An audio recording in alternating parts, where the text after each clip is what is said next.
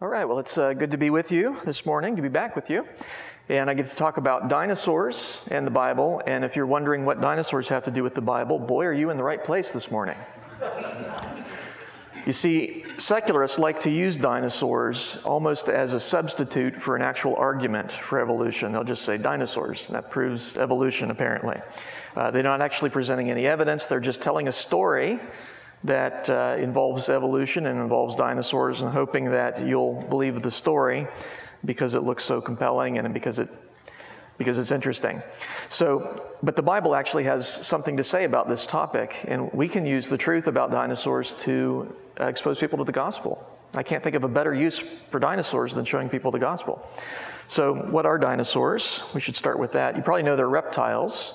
They are reptiles, so they're scaly creatures, but they're land reptiles. Now we'll talk about other things like plesiosaurs and pterodactyls, which are flying reptiles, but technically those are not dinosaurs. Dinosaurs by definition are land reptiles, but they are different from modern land reptiles in two ways. First of all, they had large skull holes. So in their skull, they had these large holes, besides just the eye sockets and things like that. And that was perhaps to reduce weight. The main characteristic that makes them different from any modern reptile is they had their back legs underneath their body, like we do, kind of. Whereas modern reptiles have their legs out to the side in a sprawling position, like an alligator. Think about that. And so because some people ask, is a dinosaur just like an alligator that got big, because he lived a long time? No, their structure's different. They have a different type of anatomy because of their hip structure. And so they are unique creatures in God's creation, several different varieties of them. We'll talk about that. When we look at dinosaurs, as when we look at any topic, we can look at it from the perspective that God's word is true, or we can look at it from the perspective of human beings independent from God get to determine truth, secular view. My secular colleagues, when they look at dinosaurs, they already have some beliefs in their mind. People like to think that we're all very neutral and objective, but we all have beliefs that affect the conclusions that we draw from the data.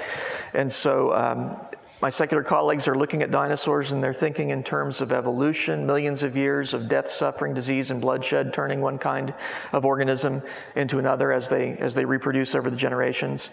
And so when they look at dinosaur fossils, they already have some of those thoughts in their mind. When I look at dinosaurs, I'm thinking in terms of biblical history, where God created a perfect world originally, and then that world was ruined when Adam sinned and rebelled against God. That brought death and suffering into the world. God cursed the earth because Adam was given dominion over the earth. And then there was, of course, the flood. There was a catastrophe of waters, the confusion of Babel.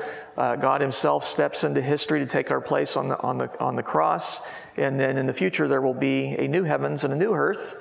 And in a sense, that's already started, because if you're in Christ, you're a new creature, you're a new creation. But that hasn't been completed yet. There will be a time when there will be no more curse, no more death, and we all look forward to that. When I look at dinosaur fossils, I'm thinking in terms of the true history of the universe as recorded in the Bible. So you've heard of virtual reality glasses that you put on and let you see what's not there. I like to think of the Bible as biblical reality glasses that let you see what is there. It kind of filters out all the false claims and lets you see the truth. We're supposed to reason, and we're supposed to reason from the Scriptures. And so let's put on those biblical reality glasses and see what we can conclude about dinosaurs. We can conclude, for example, that they were made on day 6. Why is that? Because according to Scripture, all land animals, everything that creeps on the earth was made on day 6 of the creation week. So dinosaurs are land animals by definition. Land animals, and human beings for that matter, were made on day 6. Therefore, dinosaurs are made on day 6. And again, that's not what we're taught in the schools. It's certainly not what we see at the movies, but it is what the Bible teaches, and it's therefore true. Dinosaurs are land animals and therefore made on day 6. They're not millions of years old. Nothing is. They lived alongside people. And there's another way you could have recognized that dinosaur fossils are not from hundreds of millions of years ago, and that's because a fossil's a dead thing. And you've got death. If you got death 100 million years ago, you got death before Adam sinned, but doesn't the Bible say that death came into the world as a result of Adam's sin? Is not indeed death the penalty for sin, the wages of sin? So yes, those are not millions of years old. They would have been created at the same time as human beings, They would have been peaceful creatures originally. And again, that upsets people because they think, well, I've seen Jurassic Park and those things were not so nice. But that's Hollywood fiction. The true history is that when God saw everything he had made, behold, it was very good. That would include all the animals originally. They would have been peaceful creatures. Death only came into the world after Adam sinned. So when you see a dinosaur fossil in a museum and it's got a label attached to it, millions of years old, you can say, that's not right. Because this had to happen sometime after Adam sinned, probably during the flood year. We think most of the fossils were produced during that flood year. People think that scientists can date these fossils, right? They can scan them with their tricorder and it just tells them the age, Well, fossils don't come with labels telling how old they are. It'd be nice if they did, but they don't. Those labels are attached later by people who were not around when the fossil formed. And I'm happy to talk about radiometric dating and stuff like that, but that doesn't really give you the true age of something. And the fact is, there is evidence that dinosaurs lived recently and not millions of years ago. For example, what would you think if I found remains of, for example, blood? You think blood would last millions of years? Because we found stuff like that in dinosaur remains. See, a fossil is where, the part of an organism, a bone perhaps, has been mineralized. The minerals have moved in and filled in all the little holes, and bones are porous, which makes them light and very, very strong. But a fossil's heavy because the minerals have filled in all the holes. But we've found that with many dinosaur fossils, if you dissolve away the outer fossilized portion, the inside is still fresh. And those are actual images of soft tissue, things like skin and muscle, from a T-Rex femur, one of the leg bones. And they even found blood vessels in there, and and some of them with blood cells still in them. So that's not going to last millions of years. And in fact, those blood vessels are still soft and squishy. I've seen people pull on them and they're still elastic. That's not going to last millions of years. A rock might, but that doesn't make sense. That shows us that dinosaurs lived recently and not millions of years ago. Did they evolve? Well, no, not according to Scripture. God made organisms according to their kinds. A kind is kind of a broad category, perhaps lining up in many cases with the family level in our modern taxonomic system, though not in all cases. But dinosaurs can diversify, just like you can get different breeds of dog from two. That's fine. Likewise, dinosaurs, you can get different breeds. We might classify them as different species, but they're still the same kind, and the fossil evidence bears that out. This is from an evolutionist textbook. It's showing the dinosaur family tree. All dinosaurs are supposed to have evolved from that thecodont ancestor down there at the bottom. As it reproduced and slight changes occurred, you get all these different varieties. So all the splitting, that's where the evolution is happening. That's one kind changing into another.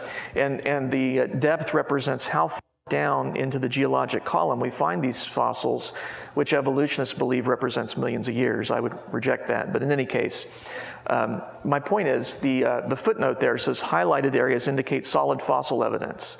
So all the places that you see that are that light blue, that's where they actually find fossils.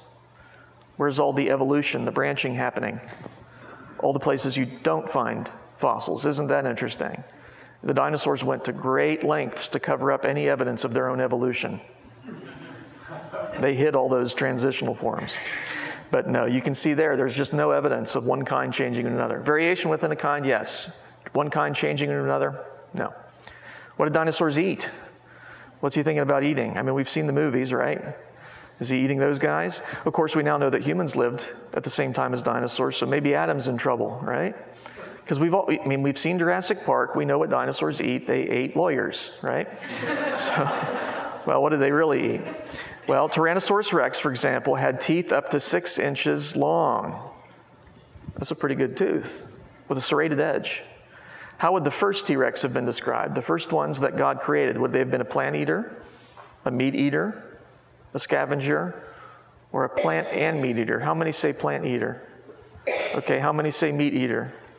How many say scavenger? How many say plant and meat eater? Okay, well, you did pretty well, because the answer is plant eater. So most of you got it. That's great. And that surprises people, because again, we've seen the movies, right? But we know this from Scripture, that all animals were originally vegetarian. And since dinosaurs are animals, they would have been vegetarian too. Human beings are originally vegetarian. Genesis 1:29 and 30, God speaks to Adam and Eve, and God said, "See, I've given you every herb that yields seed, which is on the face of all the earth, and every tree whose fruit yields seed, to you it shall be for food." Verse 30, and also to every beast of the earth, to every bird of the air, and to everything that creeps on the earth in which there is life. Would that include dinosaurs? Are they part of everything? Yes, everything's part of everything. I've given every green herb for food, and it was so. And so those first dinosaurs would have eaten plants. That includes T-Rex. Human beings, originally vegetarian. Now, if you're going to have a hot dog for lunch, that's okay, because in Genesis 9, after the flood, God gave humans permission to eat meat, right? Genesis 9:3, where God says, everything that moves upon the earth, it'll be food for you now. That's kind of what a hot dog is. So there you go. So those first T-Rex would have been eating plants. They were vegetarian. We know that according to Scripture. And again, that bugs folks because of those sharp teeth, but the original dinosaurs would have been eating plants. But what about those sharp teeth? And indeed, T-Rex had 6-inch serrated fangs, perfectly designed for ripping and tearing into watermelons and cantaloupes and all sorts of fruits. Because if you think about it, there are some fruits that require something like a sharp tooth to get into them. I mean, we think of a watermelon, nothing could be softer than that, but it's only soft on the inside. You have to get through that hard exterior. We use something like a knife, kind of like a sharp tooth, to get into it, right? T-Rex could just bite right into a watermelon. It wouldn't be a problem. So we can understand that. And by the way, there are organisms today, there are animals that have very sharp teeth that are either entirely or primarily vegetarian. This particular primate, you look at the sharp teeth on that guy, and yet he eats primarily plants, only occasionally supplementing his diet with meat. This particular monkey right here, he's got these incredibly sharp fangs, at least the males do. And you might think, well, that's got to be a meat eater, but he's not. It's a grass eater. Those things eat grass. The closest they'd come to eating meat would be eating an insect every now and then. But yeah, they do not eat meat in general. This particular skull, you might look at the sharp teeth on that and say, well, that's got to be a meat eater because of those sharp teeth, but it's not. This is the skull of a fruit bat, and we know what fruit bats eat. They eat fruit, amazingly. And so now at some point after Adam sinned, because the world was very good when it was originally created, but after Adam sinned, some of the animals started eating meat. And by the way, there would have been no meat available before Adam sinned, because meat is a dead thing. Yeah, dead animal. And there would have been no death before Adam sinned. So of course they would have eaten plants. But at some point after Adam sinned, some of the animals started eating meat. We know that because some of them eat meat today. But it's interesting that even today, animals that we think of as meat eaters will sometimes go back to their pre-fall vegetarian diet. Like lions. We think of lions as meat eaters, right? Well, there was a 350-pound female lion named Little Tyke, and she went her whole life without ever eating meat. She was raised in captivity. There she is with one of her owners. Gentle creature. Reminds us the way all animals would have been before sin entered the world. Now they try to give her meat because we all know that lions need meat to live, but she didn't know that. She didn't even like the smell of it. You can see her turning away from it there. She didn't like that. She does like milk, however. So she's not vegan. She'll take milk. She would eat eggs too, but that was about it. She would not eat meat. And you know, the Bible actually prophesied of a time in Isaiah. Isaiah prophesied of a time in his future when some animals that we think of as carnivores would go back to their vegetarian diet. Isaiah 11:7 and 65:25, the lion shall eat straw like the ox, the lion shall eat straw like the bullock. Isn't that interesting? The Bible prophesied that would happen. And we're apparently seeing the beginnings of that. So why don't we find the word dinosaur in the Bible? That's a question that people sometimes ask. Because we've learned some things implicitly about dinosaurs. They would have been vegetarian because all animals were. They would have been made on day 6 because all land animals were. But why don't we find the word dinosaur in the Bible? And there's a simple explanation for that. The word dinosaur is a modern word. It was invented in 1841 by Sir Richard Owen, whereas the Bible was translated into English much earlier. There's the King James. There were earlier English translations, but the King James was 1611. So the word dinosaur did not exist when the Bible was translated into English. Of course you're not going to find it. You won't find the word email in the Bible either. It didn't exist at the time, okay? But you will find the word dragon in the King James Bible and in other translations. And the Hebrew word that is translated dragon is tanin. And tanin seems to refer to any kind of monstrous creature. It wouldn't be limited to dinosaurs, but it would certainly include them. And it would include aquatic creatures like plesiosaurs and things like that. So here are some instances in the Bible where that word is found. So yes, God did know about these incredible creatures. He's not going to use modern terminology. But what about specific varieties of dinosaurs? Are those mentioned in Scripture? I believe at least one is. Now, it's not going to have a modern name, right? Because that would be modern, right? It's going to have a Hebrew name, whatever the name was when the people originally saw these creatures. But if you read in Job chapter 40, beginning in verse 15, we read about a creature called Behemoth. Behemoth is the Hebrew word, kind of means beast of beasts. And it describes a creature that is just monstrous. And just to give a little bit of context, we understand Job. Hopefully you've read that book, and it's a wonderful account of history. It's classified as wisdom literature or poetic because the speeches of Job and his friends are poetic, but it's really just recording what happened. It's a history book, really. And so we talk about the patience of Job, and he was very patient. He never cursed God or anything like that, but he was getting a little impatient toward the end, and we can hardly blame him. He wanted to have a conversation with God. He wanted to plead his case with his Creator. And God graciously answered him, beginning in chapter 38. And God said, okay, but before we can have a conversation, let's see if you're qualified. And God began asking some questions of Job that Job could not answer. And Job got the point. He said, I can't contend with the Almighty. He got the point. But so this is that section where God is speaking, and he is asking Job questions, and he begins talking about some of the animals that he created. And these are animals that we would have been very familiar with, but they get more and more impressive until we get to Job 40:15, where we read about this beast of beasts. Now, my point is, this would have been a real creature that Job was familiar with. Otherwise, God's argument wouldn't make any sense. Right? God's saying, take a look at this thing that I made. And Job's like, I have no idea what you're talking about. That wouldn't make any sense.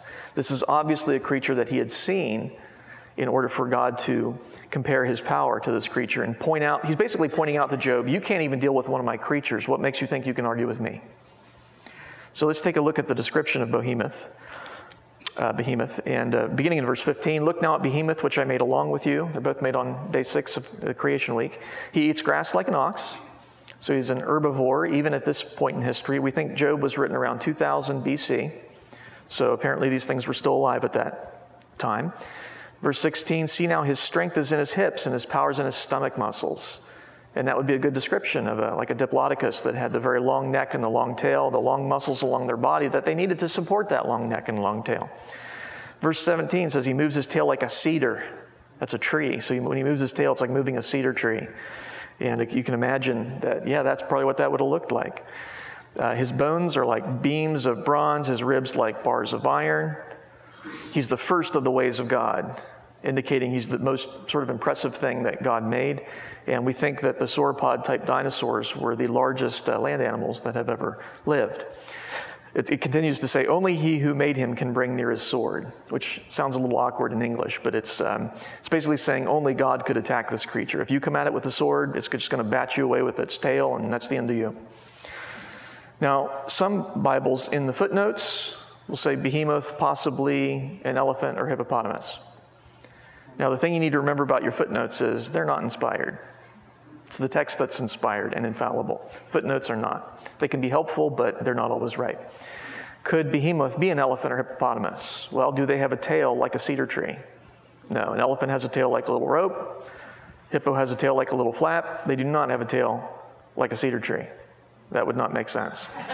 So I can't be absolutely sure that Behemoth's a dinosaur, but I can tell you it's not a modern animal. It's not an elephant or hippo because the description does not fit.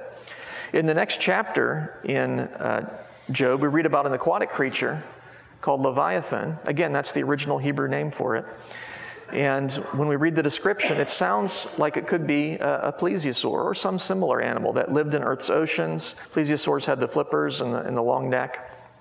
Some of them had a long neck. Verse 1, can you draw out Leviathan with a hook or snare his tongue with a line which you lower? That's a rhetorical question. Can you fish this thing out like you would catfish? No. course not. Verse 9, indeed, any hope of overcoming him is false. Shall one not be overwhelmed at the sight of him? Verse 10, no one is so fierce that would dare stir him up. Who then is able to stand against me? See the argument that God's making there? Job, you can't even deal with one of my creatures. What makes you think you can deal with me? Verse 15, his rows of scales are his pride. Verse 16, one is so near another that no air can come between them. So it's a scaly creature. Verse 22, strength dwells in his neck and sorrow dances before him. So that made me think of one of these long-necked plesiosaurs like an elasmosaur. Verse 25, when he raises himself up, the mighty are afraid. Because of his crashings, they're beside themselves. On earth, there is nothing like him which is made without fear. Now again, some of the Bibles in the footnotes would say, Leviathan, possibly a crocodile. But the description just doesn't fit. When he raises himself up, a crocodile can't do that. They can't get more than a foot off the ground because of that sprawling gait that they have. But an elasmosaur, they could raise their neck up out of the water. That would be very, very intimidating. So I think it's not a modern creature. It's not a crocodile or something like that. What about flying reptiles? The Bible mentions those too. Isaiah chapter 14, verse 29, and again Isaiah chapter 30, verse 6, speak of a fiery flying serpent. Serpent would be the ancient word for reptile. And they're mentioned twice there in Scripture that they're flying reptiles. Isn't that fascinating? And I went back and did a little research on the Hebrew word there, seraph, which is related to seraphim. Seraphim is the plural. That's a class of angels, but it's also referring to a physical creature that God made. So I think that's really fascinating. And there are a few other places where that seraph is found in Scripture as well. So yes, the Bible does refer to flying reptiles. There's no doubt about that.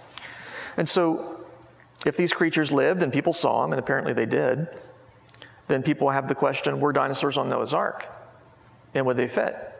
That's kind of the next logical question, right? Well, would they have been on Noah's Ark? Genesis 7, 8 through 9, of clean animals and animals that are not clean, and birds and everything that creeps on the ground, there went into the ark to Noah by twos, male and female. So are dinosaurs part of everything that creeps on the ground? Of course. So yes, they would have been on Noah's Ark. And this is where the critics say, oh, we got you here. There's no way you could possibly get all those dinosaurs on Noah's Ark because dinosaurs were huge and so on. Now, it seems to me if you're gonna make an argument that you can't possibly get all those dinosaurs on Noah's Ark, you need to know two things. First of all, how big was Noah's Ark? And secondly, how many animals would have to go on board and how much space would they take up? And the funny thing is, most critics don't know the answer to either of those. I'll say, do you know how big Noah's Ark was? They don't know. Do you know how many animals would have to go on board? I mean, 2 of each kind, but how many is that? Thousands? Millions? We don't know. That's what they say. Well, it seems to me that is not a logical argument, that you can't possibly fit an unknown number of animals on a boat of unknown size, right? That's not a logical argument. That's emotional. Well, we don't have to guess about the size of Noah's Ark. The Bible gives us the dimensions in cubits. The cubits, the distance from your elbow to the end of your hand. That's a little different for different people, so there's some leeway, but it's about 18 inches. The minimum would be 17.5 inches. And so this would be the minimum possible size of Noah's Ark. More likely, it was 450 feet by 75 by 45. It was huge. See, people have these misconceptions of Noah's Ark.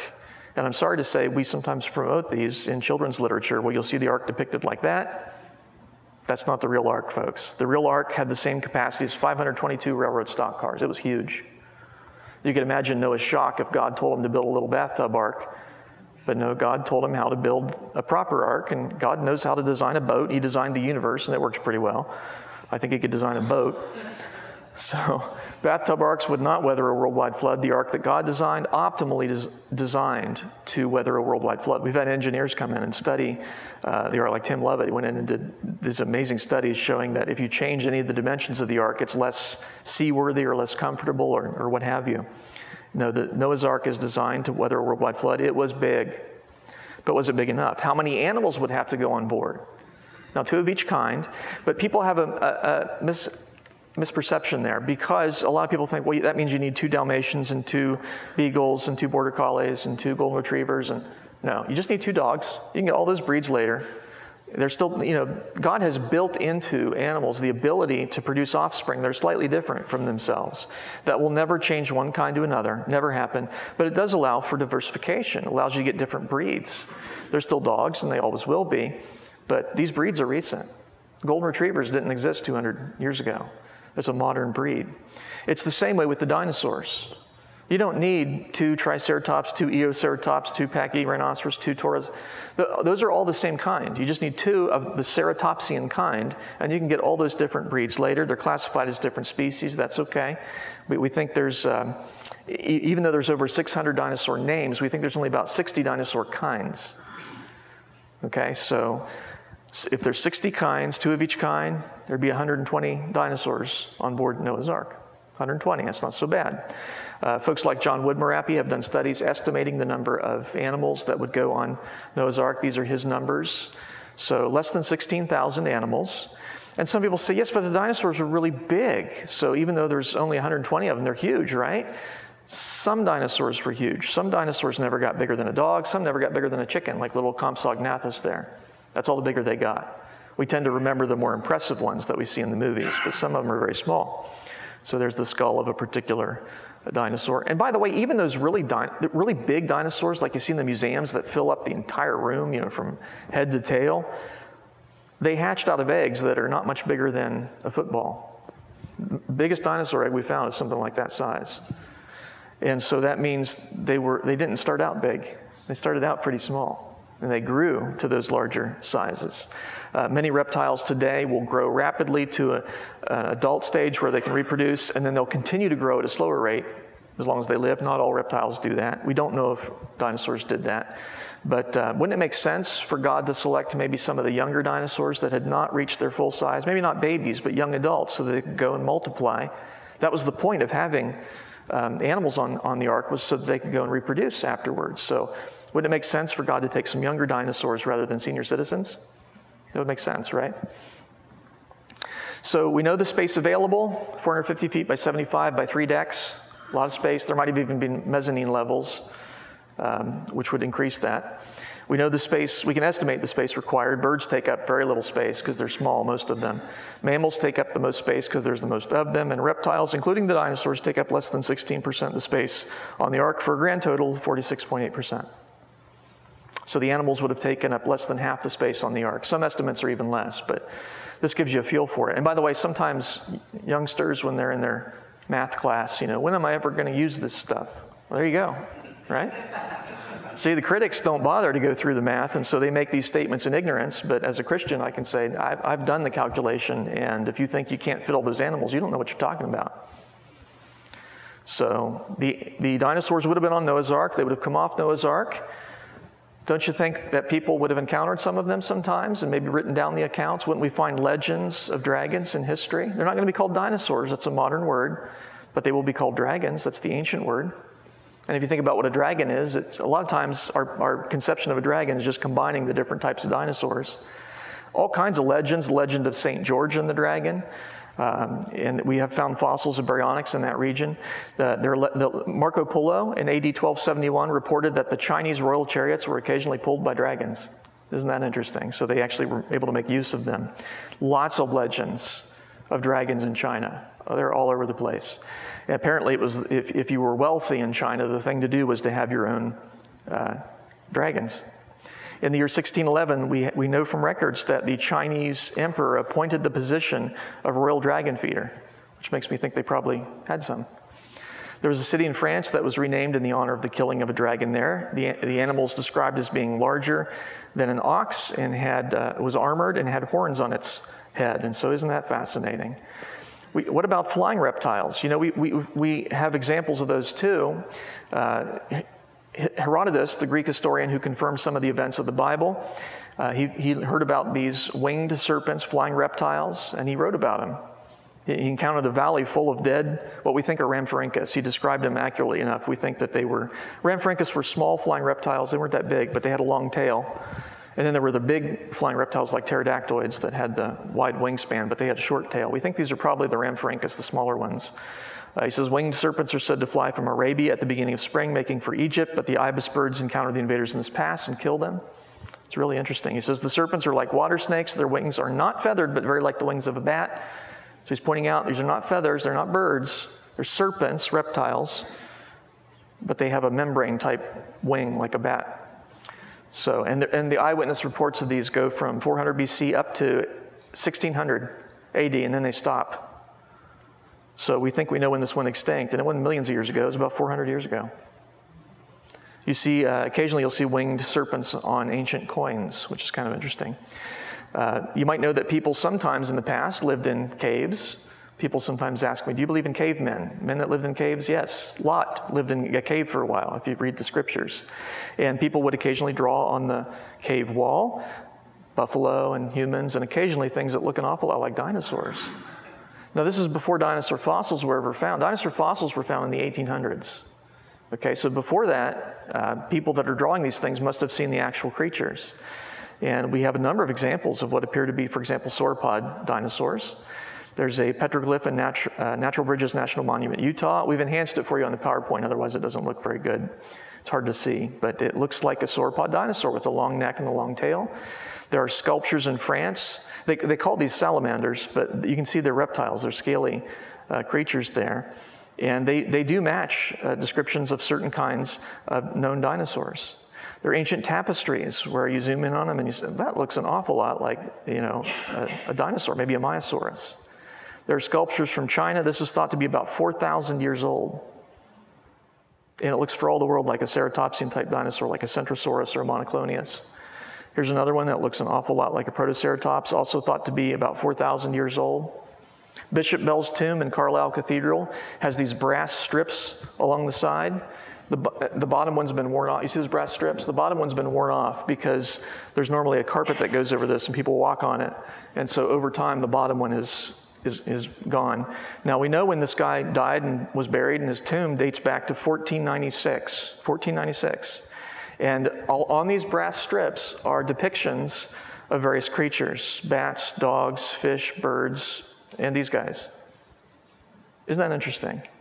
Long before dinosaur fossils were found, people were drawing what appear to be sauropod-type dinosaurs. A temple in Cambodia that has carvings of people and animals in it, and one of the animals there in the middle, isn't that interesting? It looks maybe like a Stegosaurus, one of those kinds. The Australian Aborigines have a legend of a creature they believe lives in Lake Galilee, and apparently one of them washed up and was dead. They call it Yaru. That's their name for it. That's their painting of it. And it looks like a plesiosaur-type creature. Very interesting. Mokele Mbembe, if you go to the African Congo, the natives there have a creature that they are afraid of. They call it Mokele Mbembe. That's their name for it. And eyewitness reports are as recent as 1990. And they stop after that, so maybe it's extinct now, but perhaps it wasn't extinct just 3 decades ago. It's kind of interesting. They said the creature kills elephants. And by the way, if you show them a picture of a sauropod dinosaur, they'll say Mokele Mbembe. If you show them a picture of a bear, they'll say, we don't know what that is. So they're not making it up. In any case, most of the dinosaurs have died at this point, and the question is, why? Why did the dinosaurs die out? And of course, there's lots of things that have died out since creation. There were trilobites that used to fill Earth's oceans, and they're gone now, and there's woolly mammoths and things like that. There's lots of things that have gone extinct since creation. Today, we have endangered species programs to protect those that are on the verge of extinction. Maybe we should have started those a little sooner. Maybe we'd still have some dinosaurs around. But in any case, there's lots of specific reasons, disease or famine, or they're hunted to extinction. And all of those would apply to dinosaurs potentially. We don't know the exact mechanism, but we do know the ultimate mechanism. It's because sin entered the world. When Adam sinned, the world was no longer very good. God cursed it, and death and disease entered the world at that point. And so ultimately, the reason we have dinosaur fossils today and not living dinosaurs is because of sin. And we think most of these dinosaur fossils were produced in that worldwide flood. And so when you see a dinosaur fossil, you shouldn't be thinking millions of years of evolution. You should be thinking, oh, God judges sin because he's a righteous God. Of course he's going to judge sin. That makes sense. And so the secular world loves to use dinosaurs, especially with kids, to indoctrinate them into believing in evolution by telling them stories that are fiction, but that sound believable about dinosaurs, and that gets kids excited about it. We need to remember that Christians are not the only fishers of men. We can use the truth about dinosaurs to show kids and everyone else that the Bible really is true. It's the true history of the universe.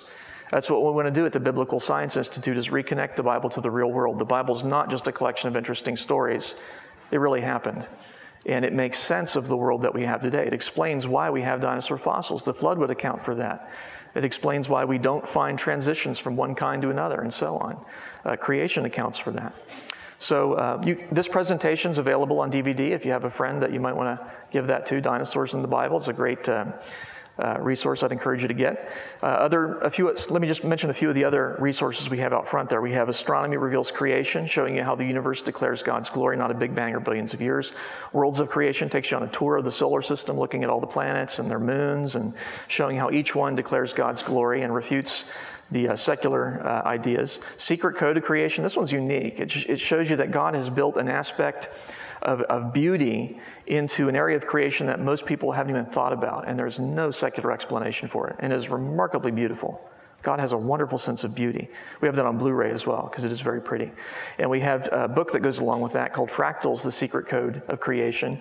And so that's and you can leaf through that book and look at the pictures. No human being drew those. That's artwork of God. There's no secular explanation. We brought some children's resources. I didn't write these, but I highly endorse them. They're wonderfully written. Answers books for kids, for example, gives you nice, concise, theologically and scientifically correct answers to the questions that kids have about the Bible. And a lot of the children's resources we have are on dinosaurs, because that's a great way. I mean, that would make a great Christmas present right there, because kids like dinosaurs. And why not use that natural interest to get them interested in Scripture as well, because Scripture does have something to say about this topic. And check us out on the web as well, biblicalscienceinstitute.com. And thank you very much for having me out to speak. I really appreciate it. God bless.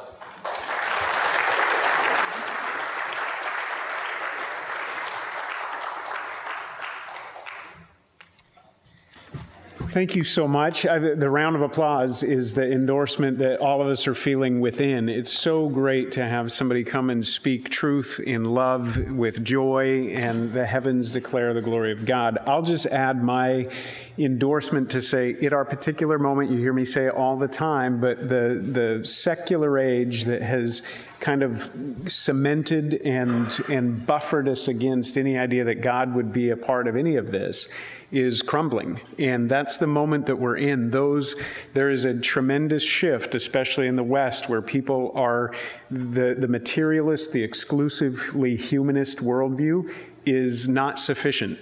And young people today are convinced now that it is not sufficient. And that shift is dramatic from where we have been. So work like Dr. Lisle's work is going to actually become increasingly important in the next 3 and 5 and 10 years as that shift takes place and people now flood back saying, that was not sufficient, and they look for answers.